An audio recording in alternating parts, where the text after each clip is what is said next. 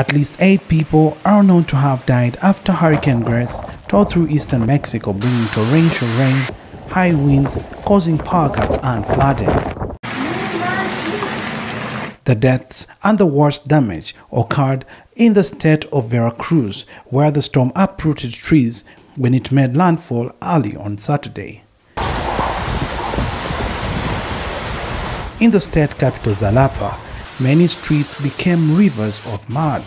High winds and downpours are reported to be causing more flooding as Hurricane Grace travels north of Mexico City.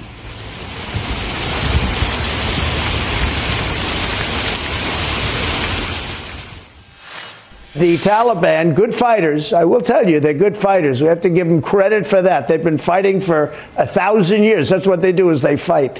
Former President Donald Trump on Saturday evening recognized the Taliban's skill in negotiating and fighting as he sharply criticized President Joe Biden's Afghanistan withdrawal during a rally in Alabama.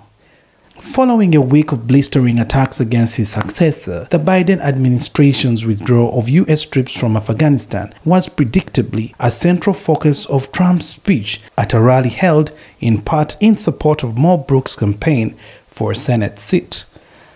Trump spent little time promoting Brooks. He spent most of his speech condemning his successor, boasting about the Trump administration's accomplishments and pushing his false allegations of voter fraud in 2020.